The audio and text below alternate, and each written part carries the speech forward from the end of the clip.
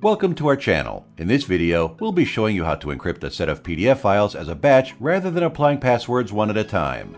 The batch process for PDF encryption can be accessed by hovering your mouse pointer over the tool icon in the toolbar and selecting Batch Encrypt from the list below. In the Batch Encrypt window, you can drag files in and drop them there to add them to the queue, or use the Add button to import a file, folder, or files that are already open in PDFelement. In the right sidebar panel, enter a password for opening the document or executing various actions. You can add either one or both. Select the printing, editing, and copying actions as required, and choose the type of encryption to be applied. When you're done, click the Apply button and save the files when prompted by Finder. To see more PDFelement videos, please search for PDFelement in YouTube's search box at the top. To download a free trial of PDFelement for Mac, please click the link in the video description below. Oh, and before you leave, please take a couple of seconds to hit the like button and subscribe to our channel to get access to all of our content on YouTube.